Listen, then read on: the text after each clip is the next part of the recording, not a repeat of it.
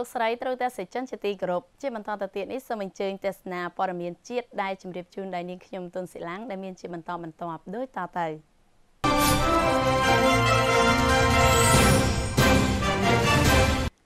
ត្រូវតែសេចក្ដីជាទីគោរពរដ្ឋមន្ត្រីក្រសួងប្រៃសណីនិងរដ្ឋមន្ត្រីក្រសួងអប់រំប្រគល់ពានរង្វាន់ជ័យលាភីនៃគម្រោងអក្ខរកម្ម Digitalពិធីបិទនិងប្រគល់ពានរង្វាន់ GDP នៃគម្រោងអក្ខរកម្ម Digital បានប្រព្រឹត្តទៅក្រោមអធិបតីភាពឯកឧត្តមត្រាំអ៊ីទឹករដ្ឋមន្ត្រីក្រសួងប្រៃសណីនិងទូរគមនាគមន៍និងឯកឧត្តមបណ្ឌិតសភាចាហងជួននរិនរដ្ឋមន្ត្រីក្រសួងអប់រំយុវជននិងកីឡាឯកឧត្តមបណ្ឌិតសភាចាហងជួននរិនបានថ្លែងអំណរគុណដល់ក្រុមហ៊ុន Smart Asita ដែលជានិច្ចការតែងតែចូលរួមសហការជាមួយក្រសួងអប់រំយុវជននិងកីឡាក្នុងការលើកកម្ពស់អក្ខរកម្ម Digital នៅកម្ពុជាហើយពិធីបិទនិងប្រគល់ពានរង្វាន់ GDP នៃគម្រោងអក្ខរកម្ម Digital គឺបានរៀបចំឡើងក្រោមកិច្ចសហការរវាងមូលនិធិនៃការកសាងសមត្ថភាពការស្រាវជ្រាវនិងបច្ចេកវិទ្យាទូរគមនាគមន៍និងព័ត៌មាននិងក្រសួងប្រៃសណីនិងទូរគមនាគមន៍ជាមួយក្រុមហ៊ុន Smart សហការជាមួយក្រុមហ៊ុន Google បានជួយបណ្ដុះបណ្ដាលនិងបំពាក់បំពន់ដល់សិស្សានុសិស្សចំនួន 1463 នាក់ក្នុងរយៈពេលប៉ុន្មានខែកន្លងមកនេះនៅក្នុង3រាជធានីខេត្តរួមមានរាជធានីភ្នំពេញខេត្តកំពង់ចាមនិងខេត្តកំពង់ឆ្នាំង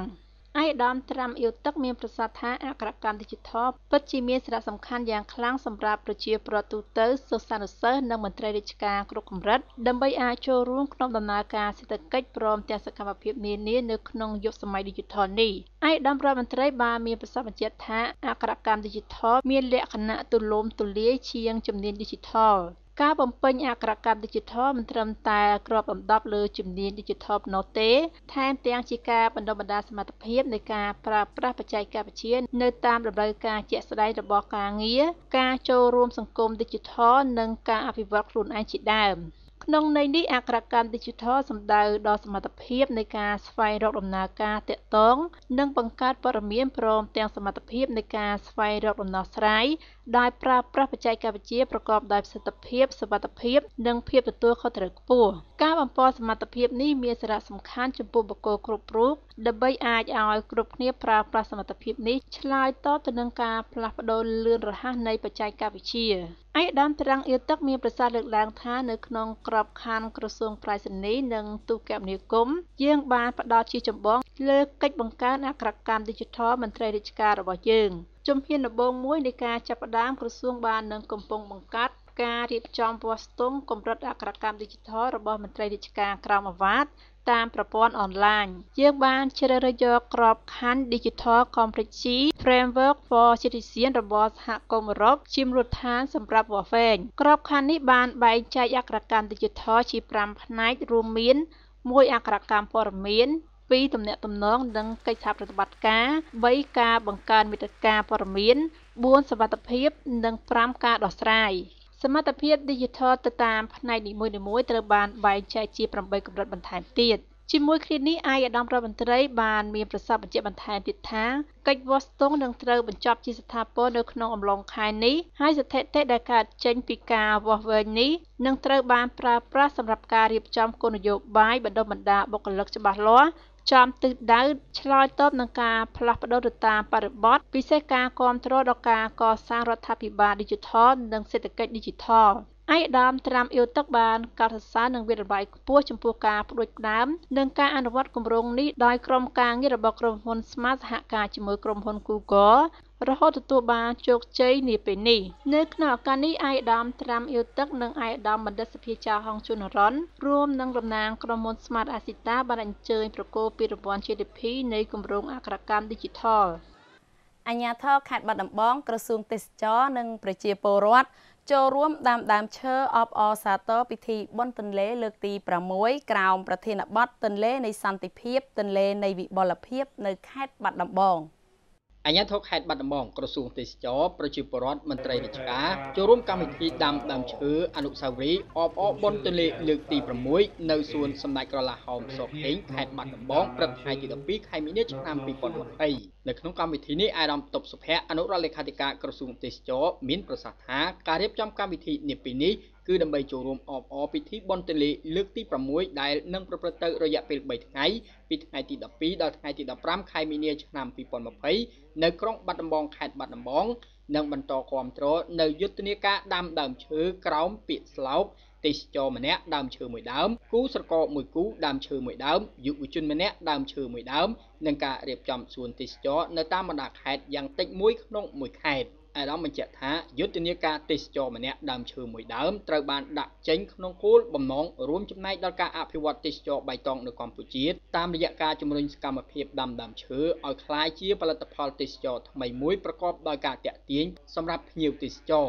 រួមចំណែកទប់ស្កាត់បញ្ហាបំរែបំរួលអាកាសធាតុកាត់បន្ថយប្រភពនៃការកើនឡើងកម្ដៅភពផែនដីនិងទប់ស្កាត់គ្រោះធម្មជាតិដូចជាទឹកជំនន់ខ្យល់ព្យុះជាដើមជំរុញប្រែក្លាយយុទ្ធនាការនេះជាយន្តការផ្សព្វផ្សាយទេសចរបៃតងកម្ពុជាដ៏មានប្រសិទ្ធភាពព្រោះថាបើទេសចរម្នាក់ដាំដើមឈើគាត់នឹងផ្សព្វផ្សាយបន្តដល់ក្រុមគ្រួសារមិត្តភ័ក្តិនិងឈានដល់ការវិលត្រឡប់មកទស្សនាកម្ពុជាក្នុងលក្ខណៈជាក្រុមនៅពេលអនាគតដែលនឹងចូលរួមដល់គោលនយោបាយតាក់ទាញទេសចរឲ្យមកទស្សនាច្រើនដង Repeat Tourist អារម្មណ៍ទឹកសុភ័ក្រក៏បានស្នើឲ្យរដ្ឋបាលខេត្តបាត់ដំបងរៀបចំឲ្យមាននៅសួនទេសចរយ៉ាងតិចមួយដើម្បីចូលរួមដល់ការប្រឡងប្រណាំងការរៀបចំសួនទេសចរនៅតាមបណ្ដាខេត្តនីមួយៗនិងផ្ដល់ឱកាសដល់ភ្ញៀវទេសចរជាតិនិងអន្តរជាតិចូលរួមដោយផ្ទាល់ក្នុងការជួយការពារនិងលើកកម្ពស់ធនធានធម្មជាតិ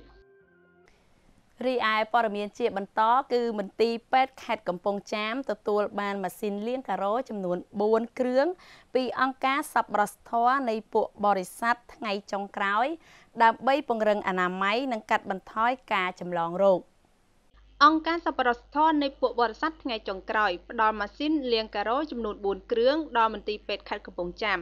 លោកសាស្ត្រាចារ្យយិនស៊ីណាតប្រធានមន្ទីរពេទ្យខេត្តកំពង់ចាមមានប្រសាសន៍ថាម៉ាស៊ីនលាងការ៉ូចំនួន4គ្រឿងនេះគឺបានចូលរួមចំណែកពង្រឹងអនាម័យក្នុងមន្ទីរពេទ្យនិងការកាត់បន្ថយការចម្លងរោគក្នុងមន្ទីរពេទ្យខេត្តកំពង់ចាមរឹតតែមានគុណភាពខ្ពស់ថែមទៀតដែលសមស្របទៅនឹងប្រទេសជាតិយើងនិងនៅលើពិភពលោកកំពុងបង្កើនការធ្វើអនាម័យសម្អាតអង្គភាពពិសេសក្នុងវិស័យសុខាភិបាលសម្អាតមន្ទីរពេទ្យសម្អាតអគារមន្ទីរពេទ្យឲ្យកាន់តែមានអនាម័យល្អបន្ថែមទៀតដើម្បីកាត់បន្ថយការចម្លងរោគរាតត្បាតនានាជាពិសេសរោគប្រភេទ COVID-19 នាពេលបច្ចុប្បន្នដែលជាក្តីកង្វល់របស់ប្រជាពលរដ្ឋទូទៅតាមរយៈម៉ាស៊ីនលាងសម្អាតការ៉ូទាំង4គ្រឿងនេះមន្ទីរពេទ្យខេត្តនឹងរៀបចំឲ្យមានការប្រើប្រាស់សមស្របទៅតាមអគារធំៗចំនួន4នៃមន្ទីរពេទ្យរួមមានទី1អគារសង្គ្រោះបន្ទាន់វាសកាត់ទី2អគារសម្ភពរោគស្ត្រីនិងវាសកាត់ទី3អគារជំងឺទូទៅនិងសង្គ្រោះបន្ទាន់និងទី4អគារជំងឺកុមារលោកវិជ្ជបណ្ឌិតគឹមស៊ូភិរុនប្រធានមន្ទីរសុខាភិបាលខេត្តកំពង់ចាមបានថ្លែងអំណរគុណយ៉ាងជ្រាលជ្រៅបំផុតចំពោះអង្គការសប្បុរសធម៌នៃពួកបរិស័ទថ្ងៃចុងក្រោយដែលបានផ្ដល់ម៉ាស៊ីនលាងការ៉ូចំនួន4គ្រឿងដើម្បីឆ្លើយតបទៅនឹងតម្រូវការចាំបាច់របស់មន្ទីរពេទ្យខេត្តកំពង់ចាមលោកប្រធានមន្ទីរសុខាភិបាលខេត្តកំពង់ចាមបានបញ្ជាក់ឲ្យដឹងដែរថាកន្លងមកអង្គការសប្បុរសធម៌នៃពួកបរិស័ទថ្ងៃចុងក្រោយធ្លាប់បានជួយនូវសម្ភារៈនិងការគាំទ្របច្ចេកទេសនានាជាពិសេសការគាំទ្រលើការបណ្ដុះបណ្ដាលពង្រឹងសមត្ថភាពដល់ក្រុមគ្រូពេទ្យនៅក្នុងមន្ទីរពេទ្យខេត្តកំពង់ចាមមានចំណេះដឹងនិងសមត្ថភាពគ្រប់គ្រាន់ក្នុងការបម្រើសេវាជូនប្រជាពលរដ្ឋដូច្នេះកាយវិការមនុស្សធម៌នេះគឺចូលរួមចំណែកជាមួយគោលនយោបាយរបស់រដ្ឋាភិបាលកម្ពុជាក្នុងការលើកកម្ពស់សុខភាពដល់ប្រជាពលរដ្ឋនៅក្នុងខេត្តកំពង់ចាមនិយាយជារួមនិងនិយាយដោយឡែកសុខុមាលភាពរបស់ប្រជាពលរដ្ឋកម្ពុជាត្រូវតែសេចក្ដីជាទីគោរពសាមណៈនិស្សិត200អង្គនាក់ការពារសារណាបញ្ចប់ថ្នាក់បរិញ្ញាបត្រចំនួនទី17លើឯកទេសផ្សេងគ្នា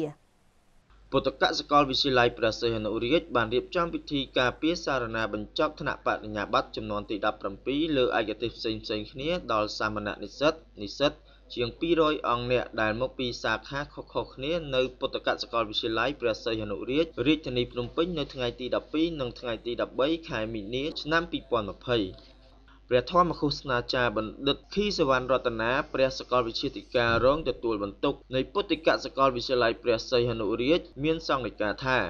បច្ចុប្បន្ននេះគណៈនិស្សិតថ្នាក់បរិញ្ញាបត្រនៅគ្រឹះស្ថានឧត្តមសិក្សាខ្លះគ្រាន់តែប្រឡងហើយក៏ត្រូវបានបញ្ចប់ហើយរងចាំតែទទួលសញ្ញាបត្រចំណែកឯសមណៈនិស្សិតនៃពុទ្ធកសាកលវិទ្យាល័យព្រះសីហនុរាជត្រូវតែសរសេរនិងការពារសារណារបស់ខ្លួនឲ្យបានត្រឹមត្រូវហើយគុណភាពនិងទំហំនៃសារណាទាំងនោះមានលក្ខណៈអាចនិយាយបានថាជានិក្ខេបបទថ្នាក់បណ្ឌិតឯណោះប៉ុន្មានឆ្នាំកន្លងមកនេះសារណារបស់សមណៈនិស្សិតនៃពុទ្ធកសាកលវិទ្យាល័យព្រះសីហនុរាជបានកើនឡើងជាបន្តបន្ទាប់ទាំងសោភ័ណភាពនិងទំហំជាពិសេសភាពស៊ីជម្រៅនៃការស្រាវជ្រាវដែលសរុបមានគុណភាពស្ទើរតែអាចហៅបានថាជានិក្ខេបបទទៅហើយពុទ្ធកសាកលវិទ្យាល័យព្រះសីហនុរាជគឺជាគ្រឹះស្ថានឧត្តមសិក្សាសម្រាប់ព្រះសង្ឃប៉ុន្តែបន្ទាប់ពីបានធ្វើកំណែទម្រង់រយៈពេលប្រមាណឆ្នាំនេះទើបមាននិស្សិតជាគ្រហស្ថប្រុសស្រីប្រមាណជា 50% ដែលបានមកសិក្សានៅក្នុងពុទ្ធកឧត្តមសិក្សាដែលមានវ័យចំណាស់និងមានកិត្តិនាមជាងគេនៅកម្ពុជានេះហើយមុខវិជ្ជាដែលសិក្សានៅទីនោះក៏មិនមែនមានតែវិស័យពុទ្ធចក្រឡើយគឺមានទាំងជំនាញផ្នែកអាណាចក្រដូចជាអក្សរសាស្ត្រភាសាបរទេសនីតិសាស្ត្រនិងគ្រប់គ្រងជាដើម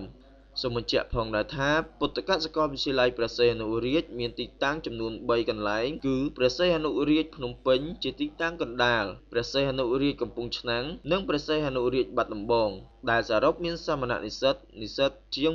1800 អង្គនាក់ដោយឡែកសមណៈនិស្សិតដែលបានបញ្ចប់ថ្នាក់បរិញ្ញាបត្រសរុប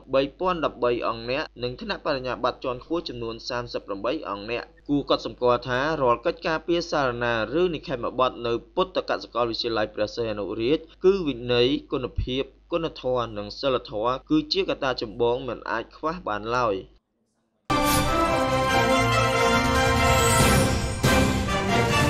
ក្រុមប្រឹក្សារាជធានីភ្នំពេញបើកកិច្ចប្រជុំសាមញ្ញលើកទី10អាណត្តិទី3របស់ខ្លួនដើម្បីពិនិត្យនិងពិភាក្សាលើបញ្ហាមួយចំនួនក្នុងរាជធានីភ្នំពេញកិច្ចប្រជុំនេះត្រូវបានធ្វើឡើងនៅព្រឹកថ្ងៃទី12ខែមីនាឆ្នាំ2020នេះក្រោមអធិបតីឯកឧត្តមប៉ាសុជាតិវង្សប្រធានក្រុមប្រឹក្សារាជធានីភ្នំពេញឯកឧត្តមខុងស្រេងអភិបាលរាជធានីភ្នំពេញរួមជាមួយសមាជិកក្រុមប្រឹក្សារាជធានីភ្នំពេញជាច្រើនអ្នក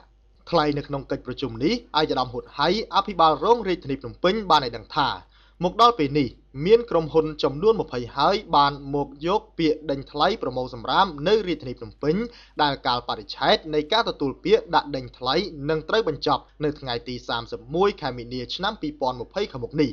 ឯកឧត្តមបានបន្តថានៅក្នុងពេលខាងមុខនេះអាជ្ញាធររាជធានីភ្នំពេញនឹងរៀបចំប្រមូលសម្រាមជា3តំបន់ក្នុងខណ្ឌចំនួន14នៃរាជធានីភ្នំពេញដោយក្នុងមួយតំបន់មានមួយក្រុមហ៊ុនជាអ្នកទទួលខុសត្រូវឯកឧត្តមខុងស្រេងអភិបាលរាជធានីភ្នំពេញបានថ្លែងថាបញ្ហាអនាម័យជាបញ្ហាសំខាន់មួយដែលរដ្ឋបាលរាជធានីភ្នំពេញបានយកចិត្តទុកដាក់តែបញ្ហាចន្លោះមួយចំនួននៅតែមានជៀសមិនផុតយ៉ាងណារដ្ឋបាលរាជធានីភ្នំពេញសូមទទួលយកការលើកឡើងរបស់សមាជិកក្រុមប្រឹក្សារាជធានីភ្នំពេញដើម្បីបំពេញបន្ថែមនៅចំណុចខ្វះខាតលើការធ្វើអនាម័យ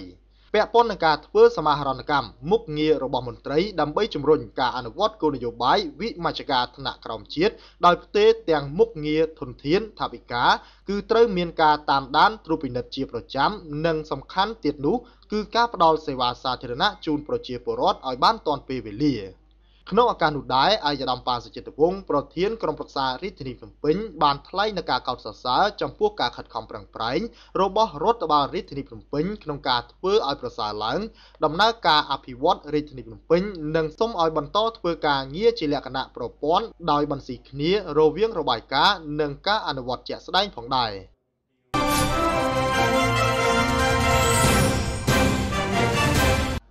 មន្ទីរកសិកម្មខេត្តកណ្ដាលបើកសិក្ខាសាលាបូកសរុបការងារវិស័យកសិកម្មឆ្នាំ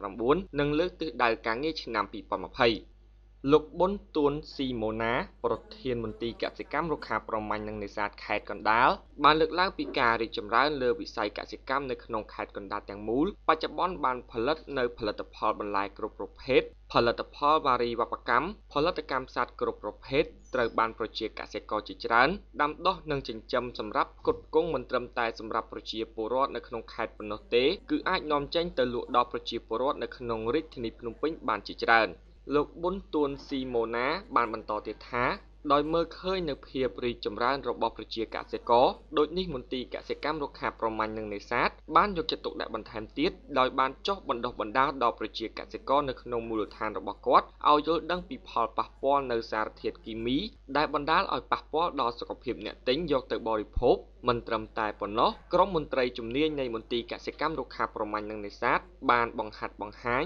ឲ្យប្រជាកសិករចេះប្រើប្រាស់ផ្ទះសំណាញ់ដែលជាបច្ចេកវិទ្យាទំនើបធន់នឹងអាកាសធាតុសម្រាប់ដាំបន្លែនិងបានចងក្រងជាបណ្ដុំកសិករសម្រាប់ងាយស្រួលប្រជាកសិករស្វែងរកទីផ្សារលោកសុនសុខុមអគ្គនាយករងនៃអគ្គនាយកដ្ឋានកសិកម្មនៃក្រសួងកសិកម្មរុក្ខាប្រមាញ់និងនេសាទបានសំណូមពរឲ្យប្រជាកសិករគួរយកចិត្តទុកដាក់ខ្ពស់លើផលិតផលបន្លែគ្រប់ប្រភេទដែលមិនមានសារធាតុគីមីដោយត្រូវចេះប្រើប្រាស់ផលិតផលកសិកម្មតាមបែបបច្ចេកវិទ្យាទំនើបដែលប្រើប្រាស់កម្លាំងតិចហើយអាចទទួលបានទិន្នផលច្រើននិងរាល់ការផលិតគឺការផលិតរបៀបធ្វើពាណិជ្ជកម្មដើម្បីប្រែក្លាយជីវភាពទូធាលោកសុនសុខុមបានបញ្ជាក់ថាបច្ចុប្បន្នក្រសួងកសិកម្មរុក្ខាប្រមាញ់និងនេសាទបានរៀបចំផែនការអនុវត្តក្នុងការចងក្រងបណ្ដុំកសិករជាសហគមន៍ដើម្បីងាយស្រួលក្នុងការគ្រប់គ្រងនិងបណ្ដុះបណ្ដាលនិងជាពិសេសដើម្បីងាយស្រួលក្នុងការស្វែងរកទីផ្សារជូនប្រជាកសិករដែលបញ្ហានេះបានកើតឡើងជាច្រើនដងថាការផលិតបានតែគ្មានទីផ្សារដូចនេះគ្រប់មន្ទីរកសិកម្មរុក្ខាប្រមាញ់និងនេសាទទាំងអស់ជាអ្នកចរចាជាមួយឈ្មួញដាក់កិច្ចសន្យាទិញលក់រវាងកសិករនិងឈ្មួញដើម្បីកំណត់តម្លៃច្បាស់លាស់ហើយហ៊ានទទួលខុសត្រូវរៀងខ្លួនលោកស្រីត្រូវតែសេចជនជាទីគោរពព័ត៌មានជាតិដែលត្រូវតែសេចជនទៅបានទស្សនានាពេលនេះចាប់តែប៉ុណ្ណេះជាបន្តសូមអញ្ជើញទស្សនានៅព័ត៌មានអន្តរជាតិខណៈនេះនាងខ្ញុំរួមជាមួយនឹងក្រុមការងារសូមអរគុណសូមជម្រាបលា